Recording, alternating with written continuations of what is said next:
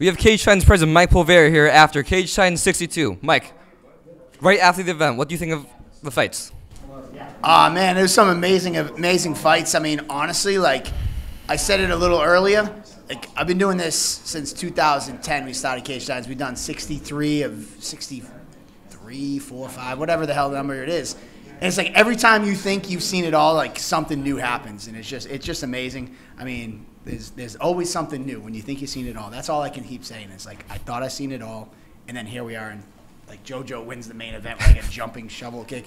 We had the main event get canceled in the back room with a temperature. It's like it's just insane, man. This sport is amazing. As much as I love it, I hate it at the same time. So we had a lot of stars drop out in the coming weeks. So we had Hassan Graham drop out. We had Jack Condon drop out. We had Cleveland McLean drop out hours ago. Is that disheartening to you at any point?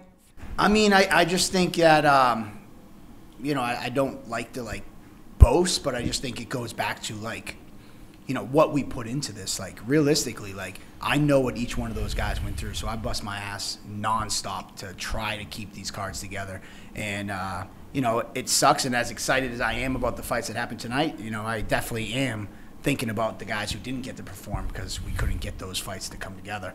But I think it also shows the strength of this card. I mean, today, the last card of the year locally here in New England, and it's like this card was stacked. Like you talked about those guys that we didn't have on the card, but then you look out and it's like you have Jerry Muse, 6-0 undefeated guy. You have Casey Norton, undefeated Joe Poirier fighting. It's like the card was just stacked with so many stars.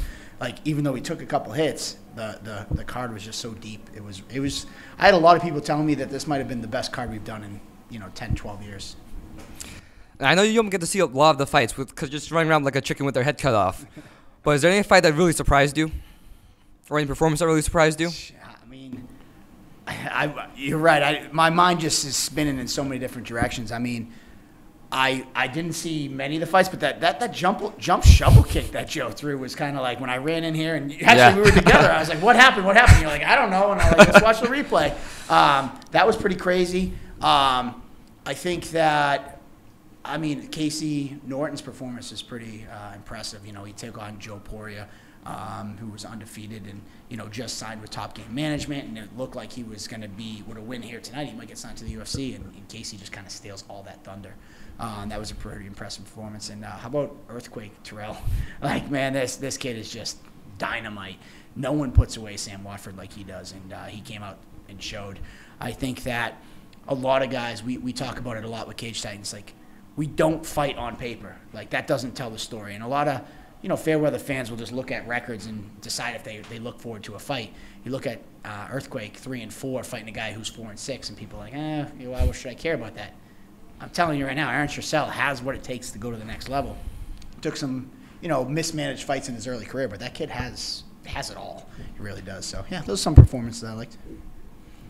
So with the main event getting dropped, Hold on, I got to cut you off. I almost forgot because this night's been so crazy. How about Ryan Torrance? Guy, absolutely. He's a Plymouth police officer. He started with us. I'm telling you right now, as a promoter, matchmaker with Cage Titans, I can't tell you how many people grab me and just like, I'm going to do this one day. I'm going to fight. I want to do this. You actually said it to me earlier, and I'm still waiting. And people say it to me all the time. Over at Coops, when people come up to me all the time, they know about Cage Titans. At the restaurant, and they'll say, I'm going to fight one day. And I'm like, yeah, tomorrow when you're not drunk, come talk to me. And no one ever hits me up. But Ryan Torrance, he said in the cage, 2018 he's been doing this detail, and he always would grab me and be like, I'm going to fight one day. And I'm like, okay, sure. He's a cop, so I'm just kind of playing nice.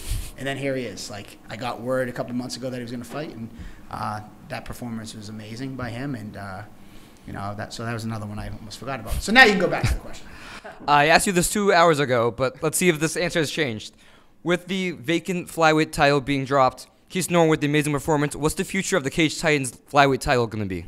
Man, I mean, who knows? I mean, Mitch is already in my ear, like asking, like, who's in it? Who's up for January? Who's up for January? Like, I'll beat up Cleveland. I'll beat up this guy. I'll knock this guy out. Like, Mitch was, this kid, since he was like 10, 11, 12 years old, he had aspirations to be in the UFC. He's stopped his entire life and put his focus on this. And a lot of guys do that, but, like, you don't hear about it at such a young age. And I might be wrong, but Chael Sonnen always says it best. Don't look at facts. get in the way of a good story. I'm pretty sure that Mitch Raposo dropped out of high school to pursue becoming a UFC fighter, which is insane. But anyways, he had so much success at, 22? He made it to the UFC. He was on The Ultimate Fighter. He was on Dana White's Contender Series. And he has such tremendous upside. He just wants to fight anybody and everybody. So I guess to answer the question long-windedly, he was supposed to originally fight Justin Valentin. We announced, that fight was put together. That was supposed to happen tonight, and Justin Valentin was hurt with a knee injury. So that's why. And Mitch was like, "I'm not waiting until January. I want to beat anybody up," which is my original point. So that's why we put this fight together with Cleveland. So come full circle, it looks like Justin Valentin will be who we have for January. And Mitch said if his knee's still not ready, he said his words, not mine. He goes, "I'll beat up Casey Norton too. I'll F that kid up." There's no shortage of opponents. I was trying to get Johnny Cupcakes over here in the cage. I said, "Hey, listen, Mitch's opponent just pulled out hours ago." I said, "You got your shorts in the car." I don't think he's going to make 25 anymore. But hey, that'd be a fun fight too. But yeah, Justin Valentin looks like he'll be up next. And we just talked to Joe Giannetti. He said he would most likely vacate the welterweight title, go back after that lightweight title. Who would you want to make that vacant welterweight title again? You want Condon and Casey or someone else? Yeah, man. I mean, it's listen. Dana White says it best. I don't make fights like really at a press conference, but there was some talks, and sometimes when you get too far ahead of yourself, like things fall out. Jack's definitely out until at least March. His pretty serious injury. If you saw him in the crowd, he was out in crutches. I think he was in a boot or a cast or something. I don't know what he said, but I'm not going to tell you what his injury was. But if you saw him, you'll know. So he's definitely out for a few more months. So we'll see. I mean, who knows? I mean, Aaron Charles' performance tonight. I mean, how do you deny someone like him if he wanted the shot at the welterweight title? That would be vacated. Joe Giannetti, he says today he wants to focus on the lightweight title, but as you see, things change in a blink of an eye in the sport. Yep. So, if a name that's exciting for him, he might jump in there and he said he already vacated it, and then here he is fighting for it again. So you never know, but there you go. Two more questions. So today's Veterans Day. You guys aren't veterans. You got a bunch of veteran fighters. Is there any message you want to give to any veterans watching as well? Man, listen, obviously thanks, for you guys. Because of you, that's what we're here. Why we were able to do what we do. So obviously salute to the troops and all the veterans out there. I mean, Jerry Muse is the one that's at the forefront, but Erica Medina is also an Army veteran, and Ryan Torrance is a Navy veteran.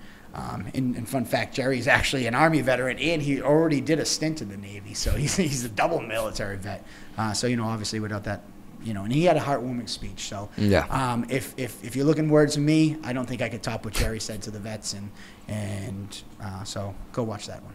And the question to everyone's mind: when's the next Cage Titans? Oh man, Cage Titans. We have all the dates for next year. January 27th is the next one.